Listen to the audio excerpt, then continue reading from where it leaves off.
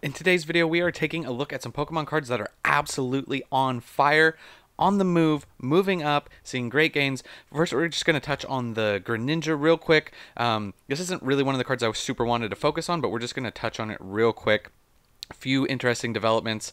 On TCG Player, we have cracked $300 on the Greninja. So to those of you who own the Greninja, my hat is off to you. However, there's a caveat there. If we look on eBay, I'm seeing 220, 275 crossed out, 275 crossed out, 250 crossed out, 260 for a 9, like 250. So we're not seeing that $300 on eBay. Also, unfortunately for Twilight, the EV is down 13%. It's still up pretty big on the 3-month chart, but it's just on the decline. Just wanted to touch on that. Finally seeing that card come down. Then we're going to move over to Temporal Forces here. And this is a card that I touched on a few months ago. And I said that this is a good IR. Temporal Forces has some good IRs. Paradox has some good IRs, as you're going to see. And I thought that that this was a really adorable card, and I thought it had potential. I thought it was too cheap. We made a video on it, yeah, it was a few months ago now. But up 40% on the 1-month chart. 77% on the 3-month chart, just steadily from a $3 card up to a $7 card. 77.4% for Litten, for near mint on TCG Player. So that is cool. Good to see. Still not very expensive, but good to see that card is moving up. Next, another card that I touched on, I believe in that same video, talking about underrated IRs, and Metagross from Temporal Forces. On the 3-month chart, up 87%. It was at one point right here up 95%. It's retraced a little bit, and on the 1-month, it's only up 2.8%. But I just wanted to touch on this real quick. Could have picked this up for around $5. You know, back before I made the video, or when I made the video, I think we were in here somewhere. Might have been at just cracked 6, maybe. I think it was in the 5s though. So double check, hold me to that. But yeah, we're even seeing a sale right here for over $11. So interesting gains there. Then another card that I touched on. This was kind of an easy one in my opinion. It's pretty. This artwork is great. This Arbok, beautiful card. Same thing though, underrated IR. We saw it go from high 3s to in the 6s. Not a big dollar gain, but percentage-wise, 60%. However, this one currently is on a little bit of a retrace, down 8% on the 1-month chart, but the 3-month chart is looking real good. So can't really complain there with the Arbok showing some big gains. Now, I did talk about this card as well. I don't know if it was in that IR video or in a separate one. Not the most popular Pokemon, but artwork wise, I thought this was a very cool looking Shiftry. 1-month chart 21%, 3-month chart 65%. You guys could pick this up for $2. So very interesting.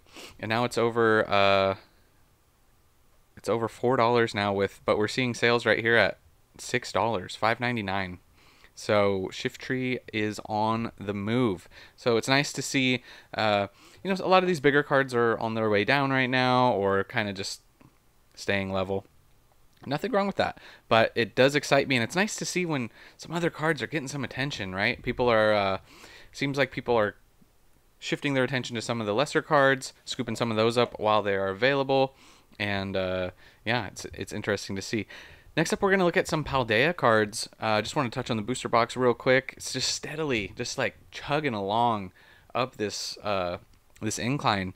15% on the 3-month chart, 6.5% on the 1-month. The booster boxes are just chugging. It's a great set.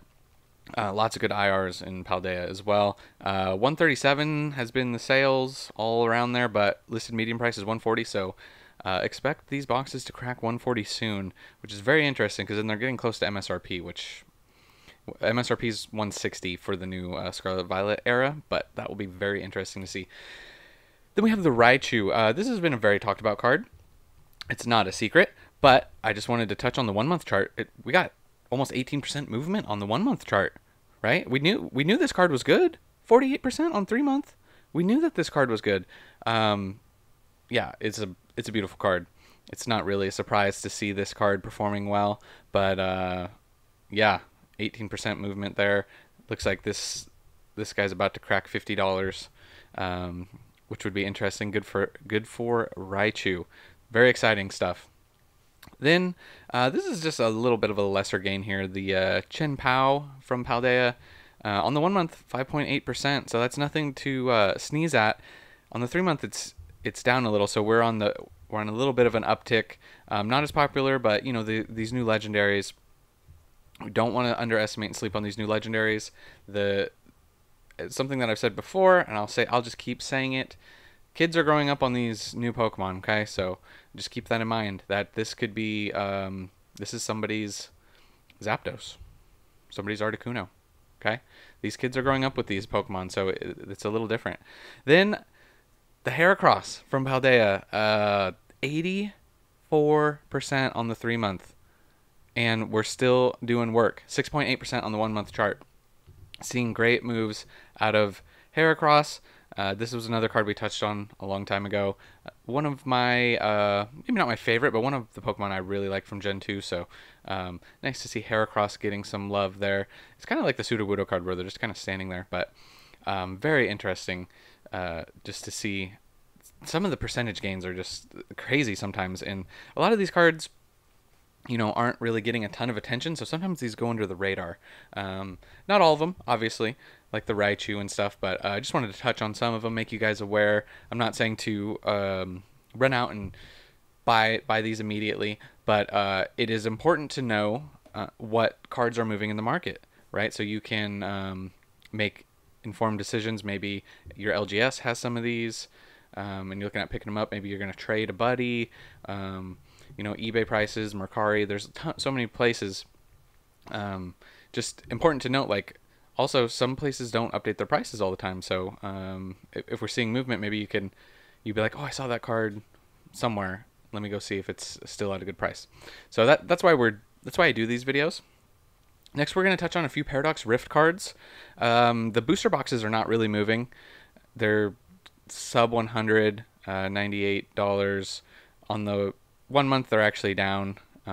They were over 100. Now we're down into the $90 range, which is a bit unfortunate, and I'm going to tell you guys why.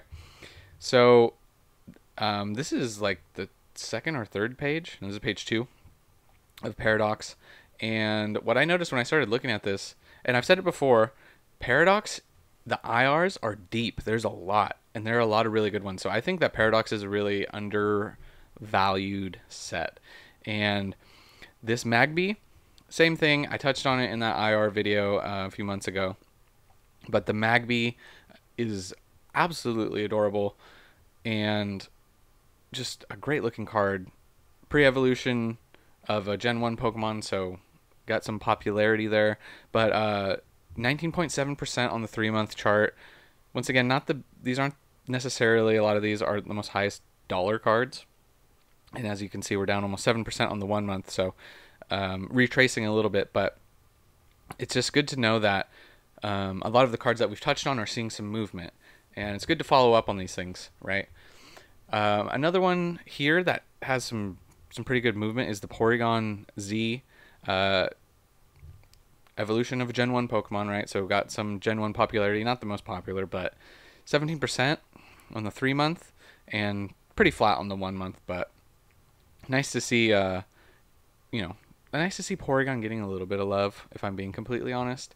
And I do think that this is just a cool looking card. You start looking at the background and everything that's going on, and I think it's a very cool card. So, not for everybody, but seeing some good movement there. It's in the $5 range now, so that's nice to see. Then we have a couple of little sleepers here. You're reading this correct. 121% uptick here. We're in the $14, but look at this. We have a sale at $16. So these are on the rise. So very interesting. I did just pull one of these. I can't remember which one. So that is cool. But big moves there. And look at the 1 month chart. 69% on the 1 month. We've talked about these cards before as well. I said that they were adorable and cute, and cards don't have to be menacing or like cool to be valued and appreciated. They can just be adorable, and that's kind of been what's happening a lot with the Scarlet Violet era. I'm not really complaining. I like the adorable ones too. I like the cooler, more serious ones probably better, but there's nothing wrong with some adorable cards. And these ones are like a little set that go together, and they're yeah, absolutely adorable. 3 month chart for this guy right here, 39%, 21.5 on the 1 month. So big time movers. And like, look at this last sale at 1792. So very interesting what is going on there. There is a lot of listings still available, so yeah, just good to see some of these cards getting some of the attention that I think they deserve, because sometimes what can be frustrating is taking a look, or you pull a card or you buy it and you start to take a look at it and you go, oh my gosh, you start to really appreciate the artwork. You know, this is a really nice card, I really like this. And then you look up the price, you go, what is this card worth? And you get on TCG Player or eBay or wherever, and you're like, oh, it's $2. And you're like, dang, how is this $2? This is a really cool card. So it's nice to see some of those lower end cards getting some of the credit that they deserve, okay? And that is going to do it for this video, guys. I just wanted to kind of just do a little update on some of the cards that I noticed that have been moving. I like checking in on some of the big percentage gainers, and you know, so we touched on some popular cards from the Greninja and the Eevee, down to some Paradox IRs. We got some Temporal IRs, just to make you guys aware.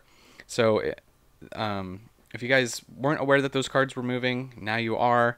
It also is fun it makes you look at different sets. You go back and you go start looking at other sets, even back to Sword and Shield, and you start going to the second page and the third page on some of them. Most sets, it's only on the second page. Paradox is deep. You could go 3 pages deep and you're starting to see good cards still. But you start to look at some of those sleepers, right? And we have a lot of them. There's still a lot of them out there. But yeah, that is going to do it for this one, guys. I just wanted to touch on that. And also, if you guys have not entered the giveaway, I will have a link in the description for the giveaway. We'll be giving away, there's 3 winners, 3 prizes. Japanese 151 booster box. We got a PSA 10 of your choice. I'm going to give you like 5 different options, trying to aim for at least $50 of value. We'll have a little bit of a range, maybe between $50 and $60 value there for one winner. And then the last one's going to get a few sleeved boosters shipped to them. So if you want to enter that, you have to go to the link down below. It's to another video, and you guys can enter there. But that is going to do it for this one, guys. Thank you so much for watching. I'll catch you guys in the next one. Remember, it was never a phase.